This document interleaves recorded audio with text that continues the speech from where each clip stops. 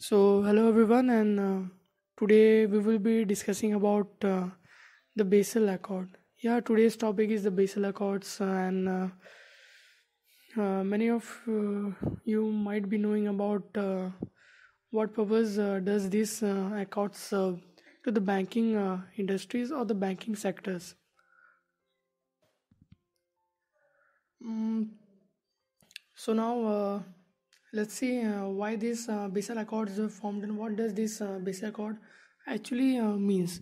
So these Basel Accords were actually formed in order to solve the banking problems which were actually facing by the banking sectors during 1980s or even during 1990s.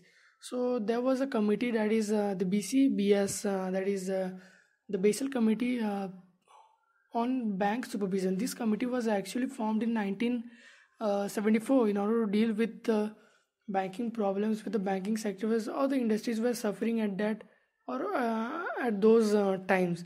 So this BCBS was actually formed by the member countries of the actually by the member countries of the different countries.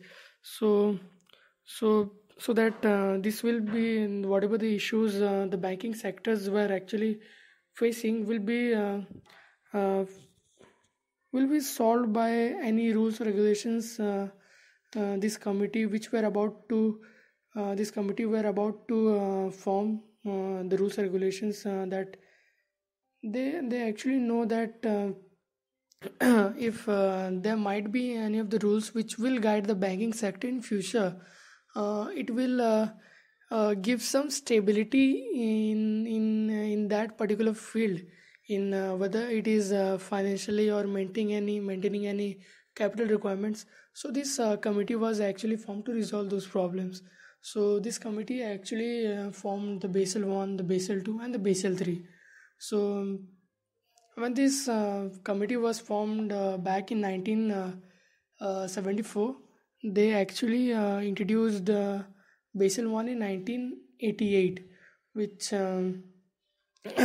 focused on the first thing is that to maintain the minimum capital requirement. And like the objective of the first Basel 1 was to maintain the capital minimum capital requirement. The other two Basels, that is the Basel 2 and the Basel 3, also has their own objectives. So so now you might be knowing what purpose these Basel Accords usually provide to the banking sectors, to the banking industries. So you can see there are 3 points. That is the first thing, it's telling that it is set up by the Basel Committee on Bank Supervision, the series of banking regulations. Secondly, it actually provides the regulations specifically concerning the capital risk, market risk, and the operational risk. And the third point actually says that it actually ensures the financial institution must have enough capital on account to absorb unexpected losses. So these are the points mainly clears a little bit about what the Basel Accords are and what does this Basel Accords means. So let's move on into the other slide. See, every Basel, that is the Basel 1, the Basel 2, and the Basel 3, have their own different objectives which they usually provide. So, uh, and what was the need of introducing Basel 2 and Basel 3? Yeah, because the Basel 1 objective was limited to only maintaining the capital requirements, the minimum capital requirements. So there are also other factors which has to be looked. So that's why the Basel 2 and the Basel 3 were introduced. So as you can see, what are the different objectives these Basel 1, Basel 2, and Basel 3 are performing. The Basel 1 usually focuses on the capital requirements for banks. The Basel 2 actually supervise and maintains the market discipline. Yeah, there are actually two more regulations introduced in the Basel 2, and we will be discussing about that thing later on in our coming slide. So, and what does the Basel 3 provides? Yeah, it actually provides and the aim was of this Basel 3 is to making the banking activities more capital intensive. So let's go and discuss each Basel, that is the Basel 1, Basel 2 and Basel 3, and what purpose does it serves to the banking sectors. So let's go on to the Basel 1.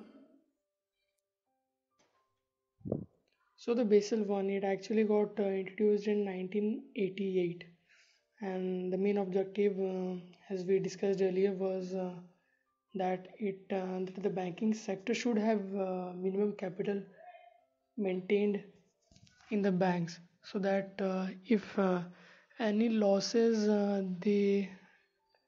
they get in future, they will recover with the help of that minimum capitals that they have actually maintained.